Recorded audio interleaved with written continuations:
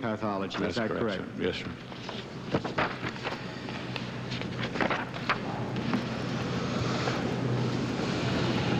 You personally conducted the autopsy of President John Kennedy on November 22nd. Is that accurate? Yes, with the assistance of Commander Boswell and Colonel Fink. What was your specific responsibility in connection with that autopsy? Well, I was summoned from my home late in the afternoon of that day by the Surgeon General of the Navy and the commanding officer of the Naval Medical Center and the commanding officer of the Naval Medical School. Much to my surprise, was told that the body of the late president was being brought to our laboratories and that I was to examine the president and ascertain the cause of death. Approximately what time of the day or night did the autopsy begin? Well, the president's body, as I recall, arrived about 7:35, 7:40 in the evening, and after some preliminary examinations, about 8 or 8:15. Just very briefly, in what order or sequence did you conduct the autopsy? Well, the first thing we did was make many photographs, which we knew would obviously be required for a wide variety of purposes. Took basically whole body x-rays, and then proceeded with the examination of the 2 wounds that we very shortly detected were present, starting with the wound in the head and proceeding to the wound in the back of the neck, upper thorax. Would it be accurate to state that the photographs and the x-rays were taken not only to document the condition of the body at the time you examined it, but also to provide a record of that event? Is that think correct? That's obvious, yes, sir. About what time of the night was the autopsy finally concluded? Oh, I would estimate around midnight. You, I believe, have been at the hearing today at least part of the time, and therefore are aware of the fact that the committee has chosen and had worked for them a panel of forensic pathologists. Yes, indeed. You may have heard part of the testimony which reflected that the panel reviewed your report of the autopsy, and of course, as you know, the panel also spoke with you on one prior occasion. With respect to the ultimate findings that this committee will, of course, need to wrestle with, there is apparently from the testimony today one possible major area of disagreement, and that is with respect to the location of a bullet wound in the back of the president's head, or possibly, depending upon the total body of the evidence, whether there was one or more than one bullet holes in the back of the president's head. That is principally what we wish to discuss with you at this time. Let me ask you first, your autopsy report reflected that there was one and only one bullet wound to the back of the president's head. They did enter in the rear, exited the front. Is that report accurate on those 3 points, to the best of your knowledge? Absolutely. I'd like to show you what has been admitted into evidence as Exhibit 48 during these hearings, a drawing of the back of the president's head. The committee has received evidence from Ms. Ida Docks today that that drawing is an accurate representation of photographs taken during the autopsy, and I believe the drawing represents photographs from the autopsy numbered 15, 16, 42, and 43. But apart from the testimony of Mrs. Docks, have you had an opportunity to compare that drawing with those photographs to determine if it fairly and accurately duplicates the photographs? Yes, I have, Mr. Cornwell, and I believe that it does. The particular photograph that this drawing represents, I take it, would have been taken as part of the normal procedure of the autopsy and for the same reasons that you previously described. All of the photographs were taken, is that correct? Correct, to document the positioning and appearance of the wounds. All right.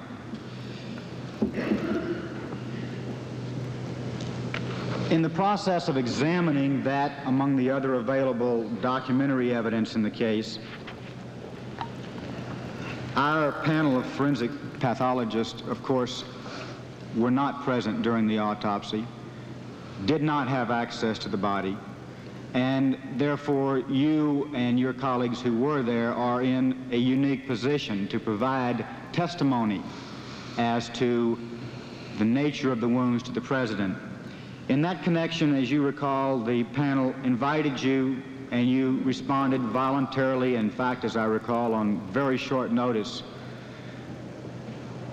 You responded to an invitation to come speak to them informally. They, I guess we could say, interviewed you as to your knowledge on the subject of the autopsy in the National Archives. In pertinent part, the transcript, which was made from the tape recording of that interview, at pages 12 to 13, reflects that you reviewed not only that drawing, but a X-ray of the President's head, and identified the small droplet in the lower portion of the photograph as a wound of entry, and that was the only wound of entry. Later in the transcript at pages 39 to 40, the following colloquy occurred. Dr. Petty of the panel said, going back to the earlier discussion, "Can I go back to another interpretation which is very important to this committee? I don't really mean to belabor the point, but we need to be certain as we can be, and I'm showing you now photograph 15. That, of course, was a photograph from which that drawing was made. And here, to put it in the record, is the posterior hairline or margin of the hair of the late President, and there near the midline and just a centimeter or two above the hairline is an area that you refer to as the in-shoot wound." That, in other words, was a verbalization of the description of the location of the small droplet near the bottom of the head. You replied, Dr. Humes, "Yes, sir." Dr. Petty then continued, "Also on this same photograph is a ruler, and approximately 2 centimeters or so down the ruler, and just to the right of it is a second apparent area of defect, and this has been enlarged and is shown to you in an enlargement, I guess number 16, which shows you right opposite the 1 centimeter mark on the ruler this defect, or what appears to be a defect." Thereafter, skipping a small portion and going to the very next page, 40, you replied, "I don't know what that is. Number one, I can assure you that as we reflected the scalp to get to this point, there was no defect corresponding to this in the skull at any point. I don't know what that is. It could be, to me, clotted blood. I just don't know what it is, but it certainly was not any wound of entrance." Would it be accurate to state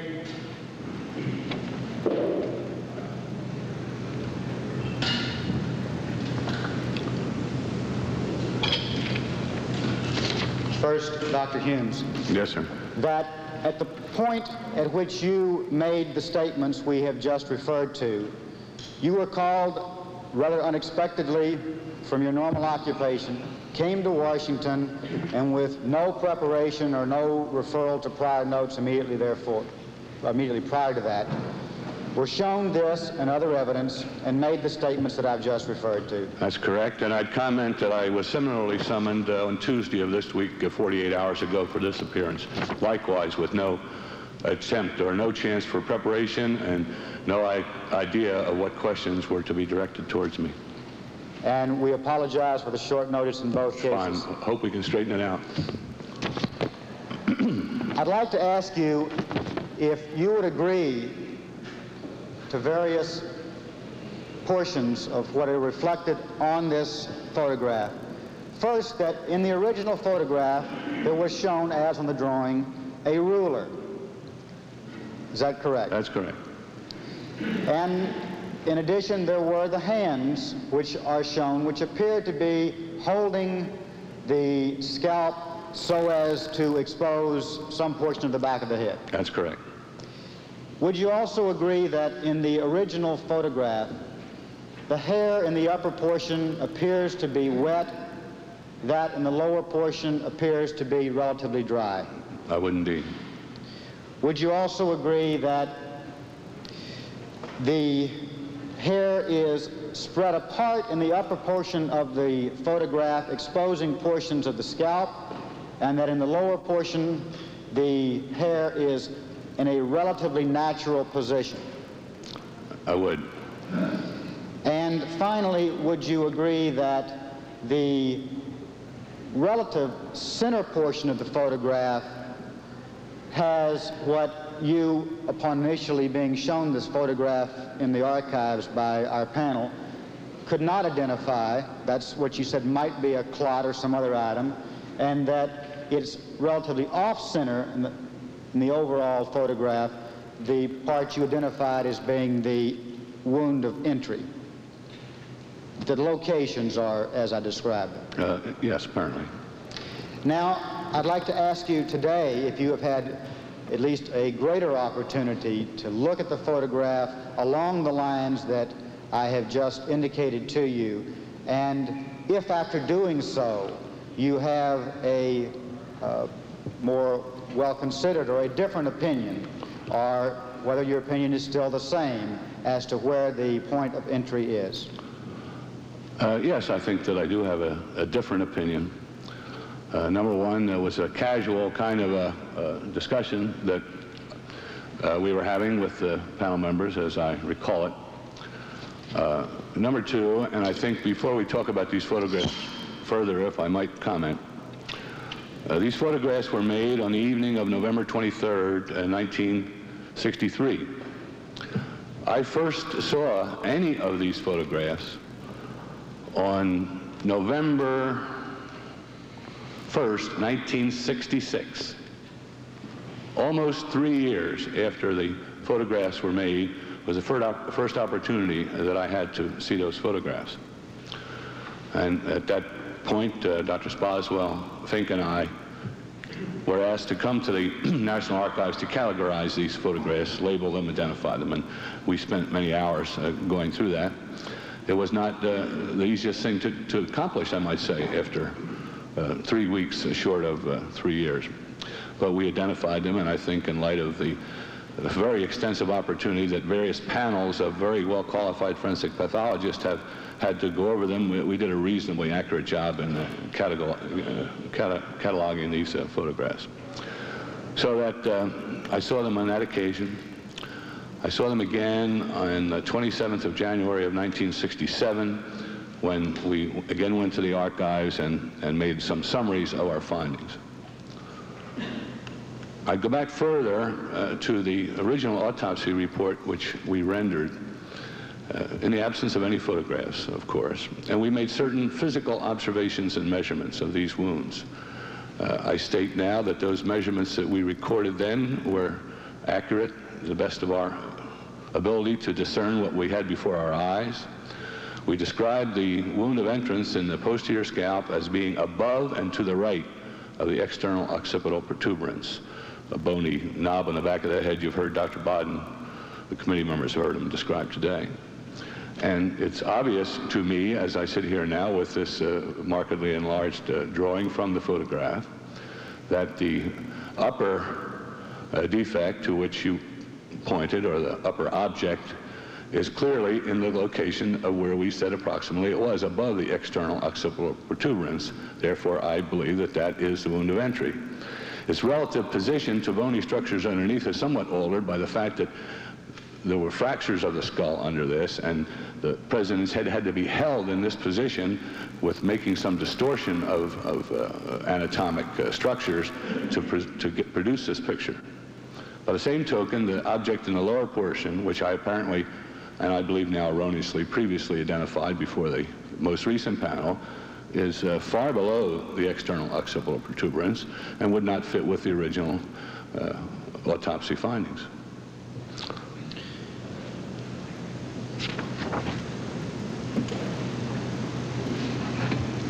I'd like to show you, in addition to the photograph or the drawing which is now on the easel, what has previously been admitted as Exhibits 52 and 53, and also what has previously been discussed as Exhibit 302. I don't believe, Mr. Chairman, that Exhibit 302 was previously admitted into evidence, and if it was not, I would ask that it be admitted at this time. Without objection, it may be entered into the evidence at this point.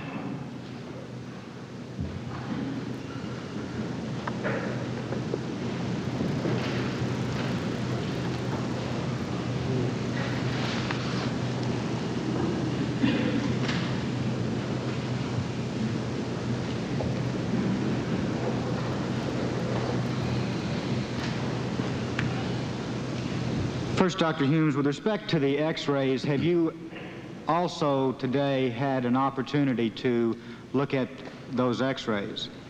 Yes, sir. I would ask you if you would mind stepping to the easel and describing for us what your view or your opinion would be as to the location of the entry wound on that x-ray. Okay.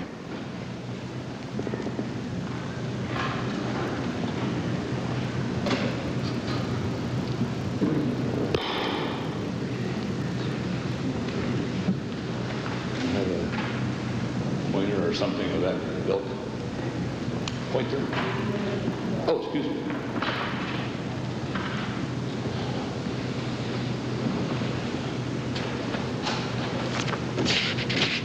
I believe, and particularly in this rather enhanced picture, I might say, it's a pleasure to have such because I didn't have anything of this kind formerly, that this would be the point of entrance.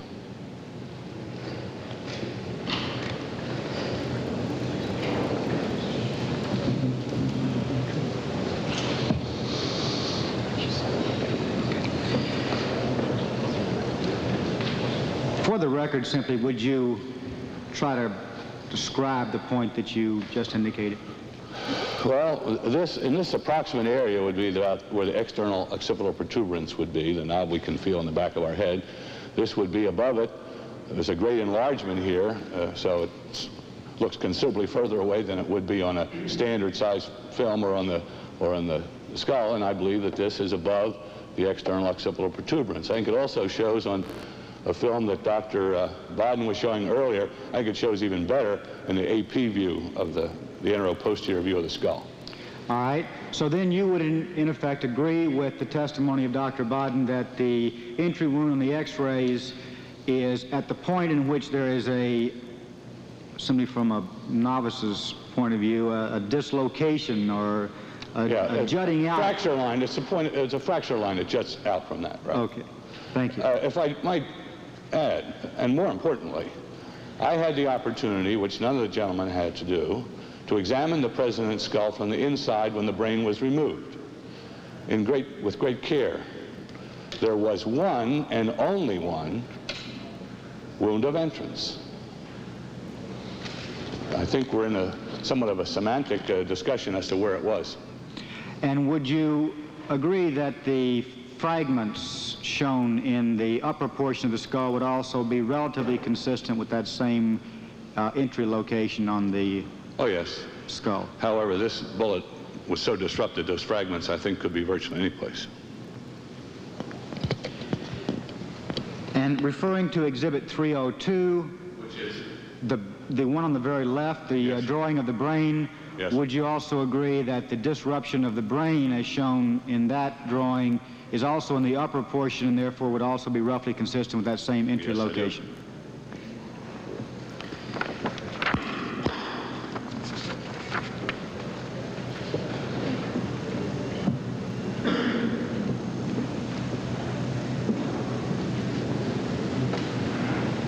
Dr. Humes, you've indicated that you, of course, worked under the handicap, which, of course, was caused by conditions beyond your control, during the autopsy and the writing of the report, of not having the autopsy photographs to work with. Is that correct? Nor the x-rays by the time we were writing the report. Nor the x-rays. Your initial autopsy report indicated that, as you had just stated, the wound was indeed above, I believe the report is worded in terms of slightly above, the external occipital protuberance. Right. The testimony today indicates that the panel places that at approximately 10 centimeters above that external occipital protuberance. Would that discrepancy be explainable? Well, I have a little trouble with that. 10 centimeters is a significant 4 inches, you know. 4 inches? I'd like to simply ask you a few specific questions in order to determine. I go back to the fact it was only one, you know, period. To determine whether we can understand how such a discrepancy might have occurred. The autopsy was completed late at night, is that correct? That's correct. After it was over, what did you do next? We stayed to assist the morticians and their associates to prepare the president's body. How many hours did that take? To about 5 o'clock in the morning. Then what did you do? After the president's body was removed, half an hour or so later, I went home. Did you get any sleep? Not too much. I had to take one of my children to a religious function that morning, and but then returned and made some phone calls. Got a hold of the people in Dallas, which was unavailable to us during the course, as you've heard from Dr. Bodden, and I couldn't agree more with the apparent findings of his panel as to problems that we had and hope they would not ever be repeated. And spoke with Dr. Perry and learned of the wound in the front of the neck, and things became a lot more obvious to us as to what had occurred. And you finally then began to write the autopsy report at what time?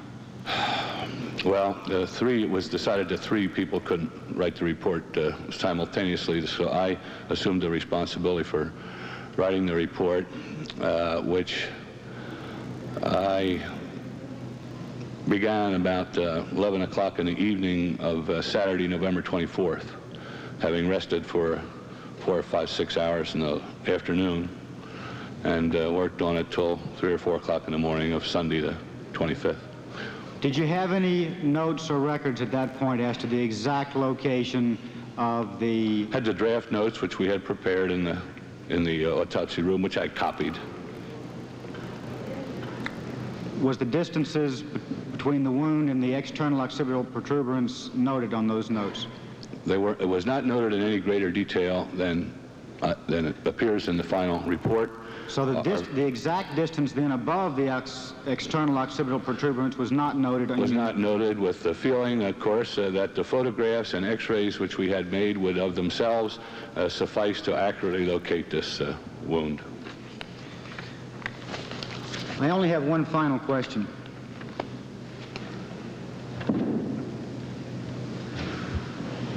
First, however, the notes are no longer in existence, is that correct? The original notes, which were stained with the blood of our late president, I felt were inappropriate to retain, to turn in to anyone in that case. I felt that people with some peculiar ideas about the value of that type of material, they might fall into their hands. I sat down and word for word copied what I had on fresh paper. And then destroyed them? Destroyed the ones that were stained with the president's blood. The final question is, you were present throughout the entire embalming operation, is that correct? I was in the morgue from 7:30 in the evening till 5:30 in the morning. I never left the room. During that period, were there efforts made to reconstruct the president's head? Yes, indeed. Would it be accurate to state that those efforts entailed handling of the head over a long period of time? Very accurate. Dr. Bodden testified that Exhibit 302 and the other photographs which we have of the brain may not be entirely complete, although they show nearly the entire circumference in all directions. But you would have become familiar during that period of time with all of the, I suppose, exterior of the head in order to reconstruct it. Is that correct? That's correct. And based upon that, is there any question about the fact that there were other bullet holes entering the head? I was absolutely convinced at that time that there were no such. I have had no reason to change my opinion in the intervening 15 years. No further questions. Thank you. Thank you. Thank you, counsel. Any members of the committee seeking recognition? Dr. Humes, under the rules of our committee, any witness may have 5 minutes in which to explain or in any way expand upon his testimony before our committee. I extend to you at this time such time if you so desire it. Thank you very much, Mr. Chairman. I certainly don't choose to avail myself of 5 minutes. I would, having heard most of what Dr. Bodden said and the findings of his committee of forensic pathologists, I think the committee was very well advised to gather such a distinguished group. I wish I had had the availability of that many people and that much time to reach the conclusions that I and my associates were forced to reach in approximately 36 hours. I hope that the committee, in its wisdom, will make recommendations to appropriate authorities to preclude such a difficulty in the future. I would say that our testimony, I and my associates are quite elated, in fact, that the findings, to the best of my knowledge, the substantive findings of all of the various panels that have examined these materials in such great detail are in basic accordance with what we originally ascertained to be the situation. We are pleased by that. Our testimony before the Warren Commission is quite lengthy, as I'm sure some of the committee members are aware.